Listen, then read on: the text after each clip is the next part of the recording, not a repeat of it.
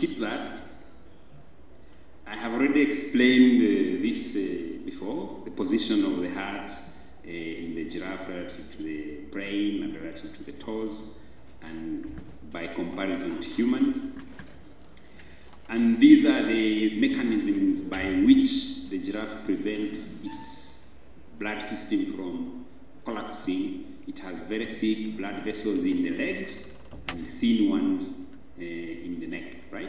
So to cater for the differences in the hydrostatic pressures. And has reservoirs of blood so that when it goes down, that blood doesn't rush into the brain, it stays somewhere in pools, more or less. Okay? The same way you would plumb your water system. So these are the questions. What determines the giraffe's long neck? What are the sequences in the DNA, the differences? And how do we find the responsible sequences? We compare giraffe with other mammals, but also with its closest relative, the okapi. Okay. So I will not go into the details of the data, but essentially sequencing genomes of animals or plants or microbes is now an industrial science. The first genome of human was sequenced over a period of, I think, 10, 15 years. It involved the whole world, okay? And it cost $3 billion, one person, $3 billion, okay? Now, you can sequence your genome for $600, right? And you get the data in 1 day, 8 hours, okay? So it's industrial scale, 3 billion, 8 hours, $600. And they are programmed to sequence human genomes. I think the NHS is debating whether to start sequencing the genomes of all its patients so that they can do specialized, individualized medicine, okay? I think there's a proposal to that extent, okay? So these are the analyses we did. We looked at the SRAM tools. We looked at the frequency of it. If you take a specific segment in the alignment from okapi and, for example, giraffe, you can use the Poisson distribution to see what is the hazard rate or the frequency of differences appearing in uniform segments, and then you can get some indication of whether it is fast developing or not, or fast evolving or not. But I will not go too much, and this is where all your data analysis, the machine learning and whatever are all in this one slide. That's not the point for this presentation. Okay? So we've got the 3 billion letters covering 95% of the genome, replicated it in 3 individuals with billion letters from okapi as well, and compared with existing data from 17 mammals, cows, kangaroos, whales, humans, dogs, cats, and everything. So there is a huge data set in there. Okay? And what did we find? We have established, now this is the results, okay, that the evolutionary distance between giraffe and okapi, they diverged about 11 million years ago. This is from DNA sequence data, okay? And when you compare the segment, the genes, where the okapi is so diverged from giraffe, yeah, and you do some enrichment magic analysis between pathways and stuff, then you can get which biochemical processes are most distinct between okapi and giraffe, okay? And this list here gives you the ones which are most statistically significant after corrections. I don't know, Bonferroni or whatever. You guys do that better than I do. And these are the corrected p-values. So mitochondrial disease, genes or pathways. Right now there's a big case about a patient in Europe, in Britain, who has mitochondrial disease. Okay? So I think mitochondria is now in common balance. you can see cell migration, cell proliferation, ossification, remember bonds, we talked about it. Axon, these are the pathways for transmitting nerves, okay, the neurons. Vision, bone development. Angiogenesis is about heart and blood vessel development, okay? So these are the biochemical processes that are most distinct between okapi and giraffe and all other animals, okay? So this is where the reason for the long neck and the adaptation lies in these few lines, okay? So when you present them in a slightly different way, you can see cardiovascular genes, genes involved in cardiovascular function, heart pressure, I don't know, whatever, neuro development and function, and skeletal development and function. Those are the three main pathways or processes that are different between giraffe and okapi. But you can see some of the genes are cutting across all the three processes, showing the interconnections between biological processes. Okay? And this is another way of representing those sets of genes, looking at how they interact with each other in function. Either one gene controls another gene's function, or the product of one gene is a substrate of another gene, and this is the network.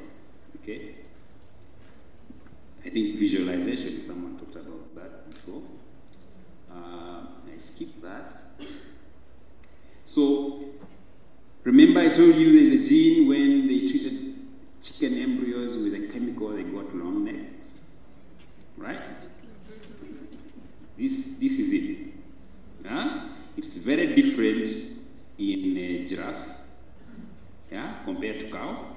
The dots, a movement from one platform to another, right? They should all be dots up to the other side.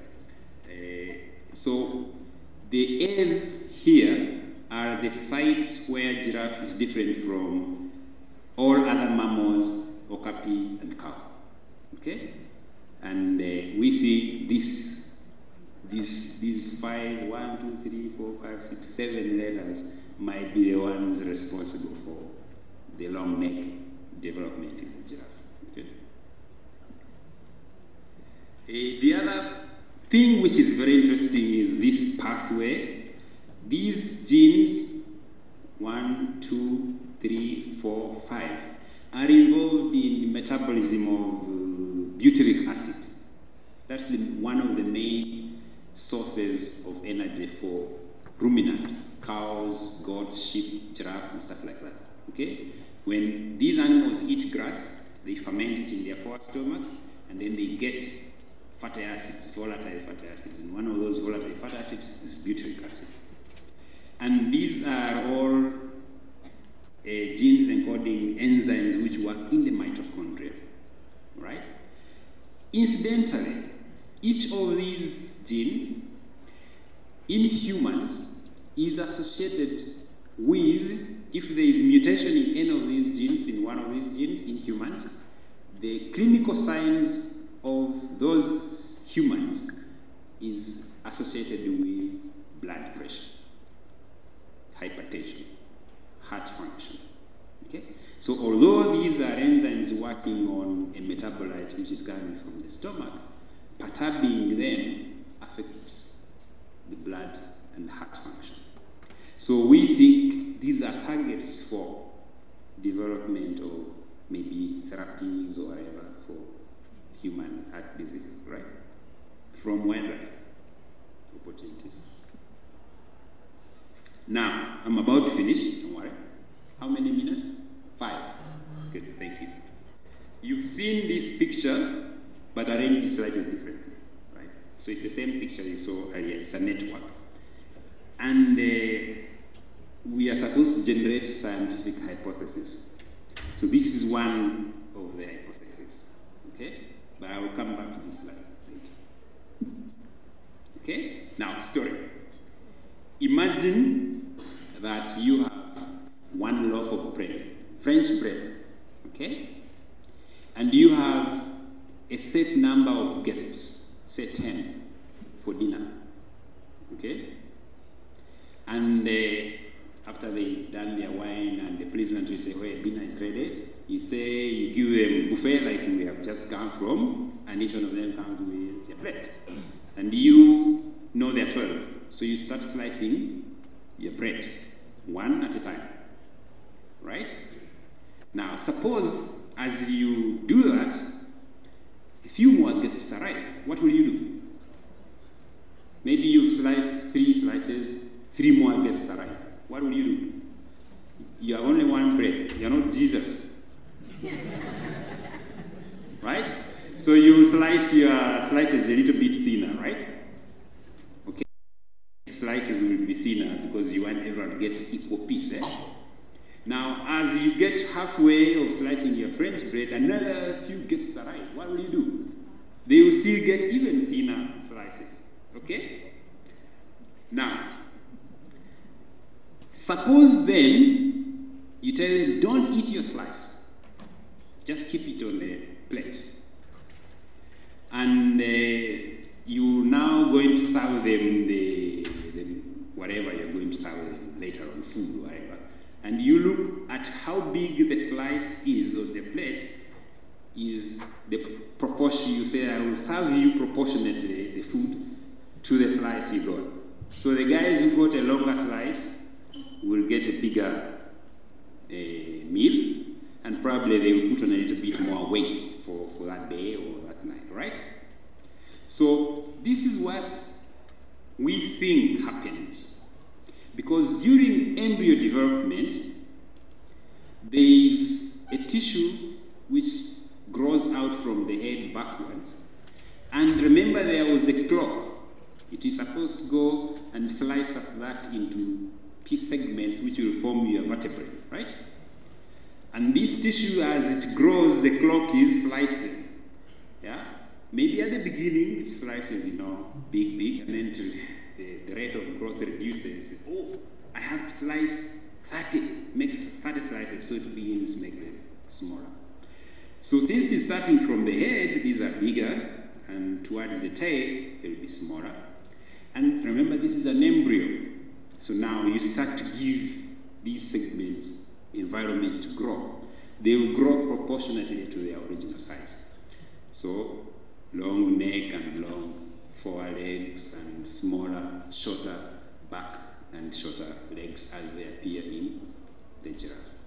Okay? That's the diminishing bread hypothesis to explain why the giraffe looks asymmetrical, disproportionately anteriorly compared to the back end.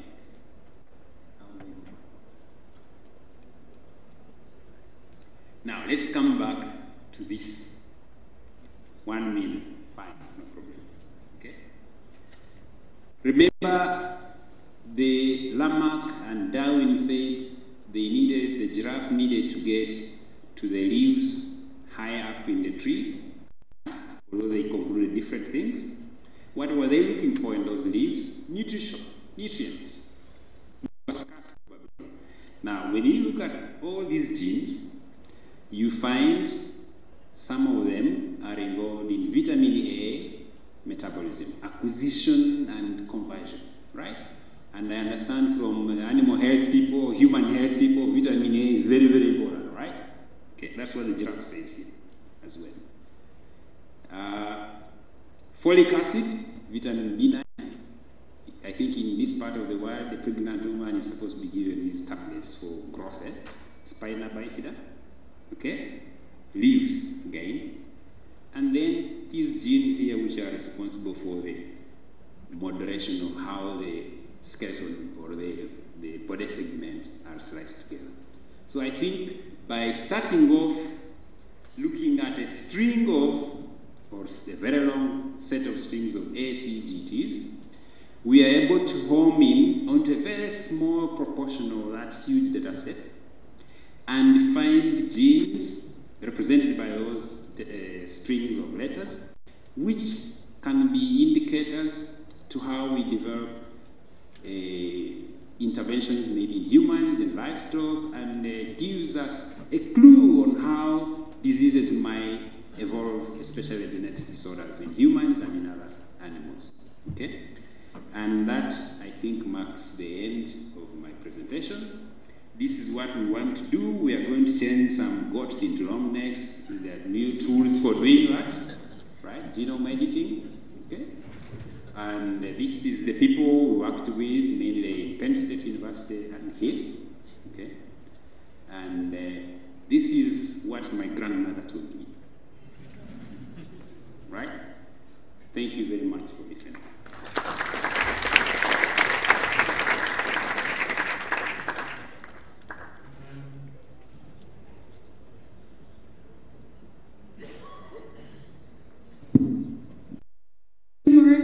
We'll open it up for questions. Someone did. So you mentioned there were 71 mutations in the genes. Were these in the coding regions? If they were there additional non-coding region mutations? Okay. So all the work that is presented today is based on coding DNA sequences. So there is a huge amount of data that we haven't looked at, the non-coding part, duplications and other stuff, which we are still looking through that data set. Yeah. So 70 genes, coding sequence. Thank you, Maurice, for that presentation. I wonder, what's the distance between having this information and moving to, interfering with the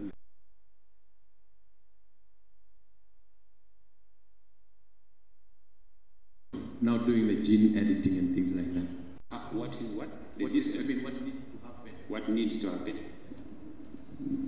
Is there a person from government here?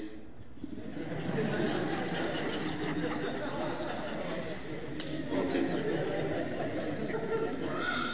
So I will speak freely. Idi Amin said freedom of speech, not freedom after speech. Do I have both of them? All right. So what needs to happen? There are several things. From a purely scientific point of view, nothing needs. There's no block. It will probably be about $10,000. That's all I need. Well, maybe more, including a PhD student, all right, to get the reagents, because the gene editing process, I think, is not that huge. Now, the hurdles come from regulation. That's why I asked about government. And I think if you allow me, I will dwell a little bit on that, because in many cases, the people who are in regulatory positions are impeding, in some cases, at least in this case, the advancement of science by Africans, right? So we used samples from USA, in a zoo in USA, because I could not get samples, DNA samples of a giraffe from Tanzania, Uganda, I got one from Kenya through a friend, not through, yeah? All right? So the regulation is the other thing.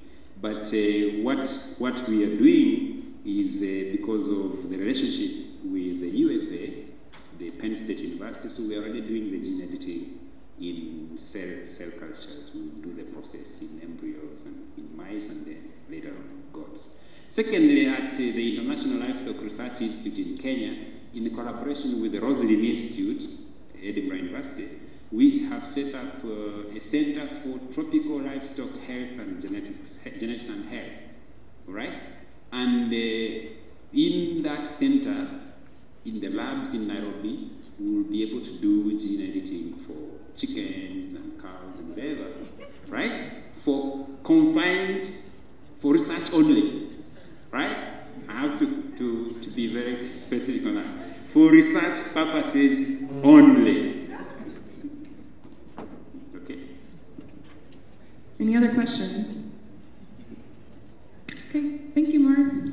Thank you very much. Now, no one remembered the fish. Do I have a second? Sure. So the other projects, as we are working on the goats to take time, right?